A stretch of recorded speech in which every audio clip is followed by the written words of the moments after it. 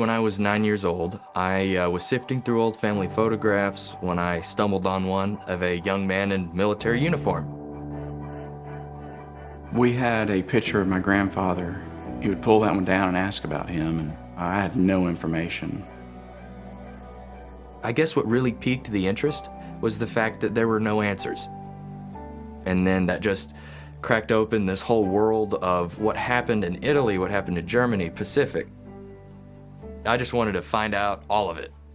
When I was 16, I started a YouTube channel documenting the services of World War II veterans. The mission is just preserving history for future generations.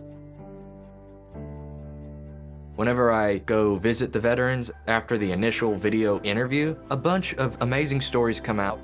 You talk to these guys, you feel the emotion. You hear firsthand what they experienced. How you doing?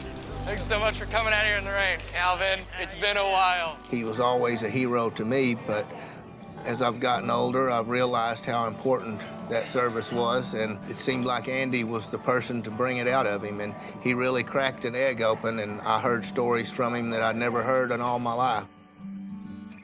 As soon as I got on the StoryCorps app, I started listening, and I found some amazing stories. Stories really bring people together.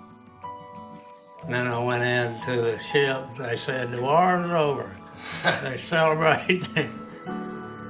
You can read words, but when it comes from that person, I think it creates a lot more compassion because you're actually hearing their heart. It does everybody good to open up. Well, both sides get medicine.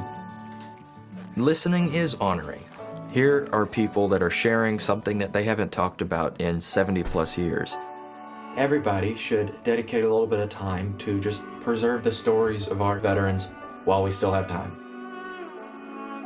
Sometimes all the veterans need is just somebody to listen.